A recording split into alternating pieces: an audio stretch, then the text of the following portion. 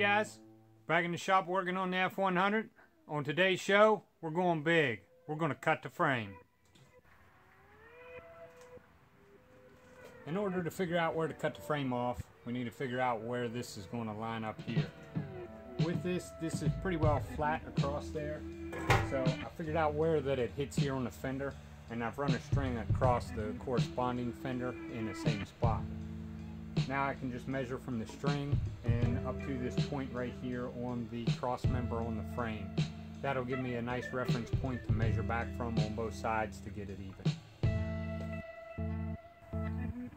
Now that I know where I want to cut it, I got to take all this off so that we can make the room to actually cut the frame.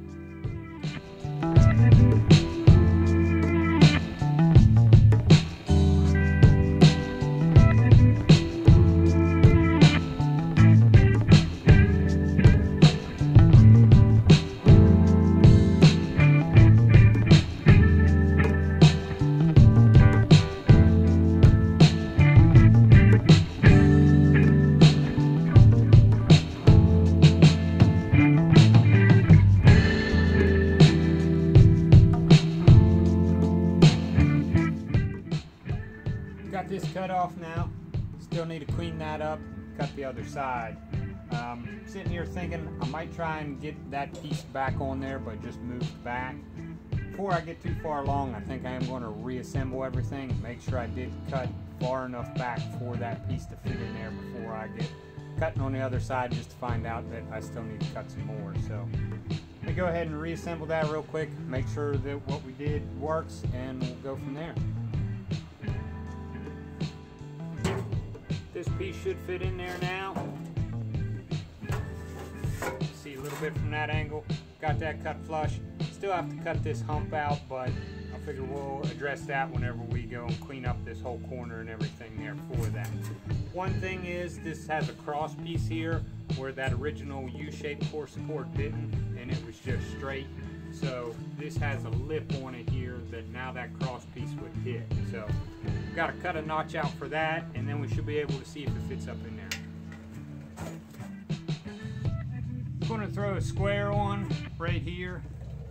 You can see pretty well straight across there from the top of this is the top of where that piece is now. So that'll give me the top point, then I'll measure down so far, cut that, cut the notch out, and then that should slide right back in there.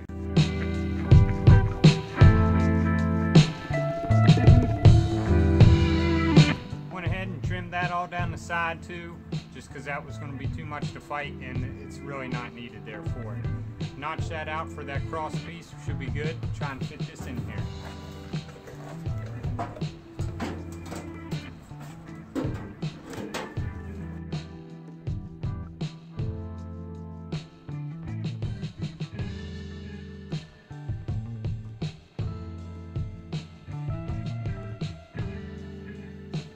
Got everything kind of temporary bolted together, and I could not be happier with the way that this turned out.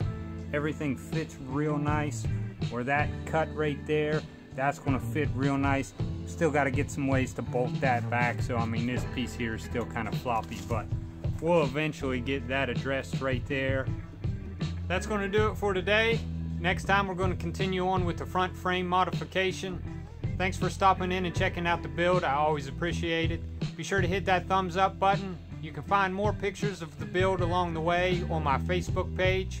We'll see you next time.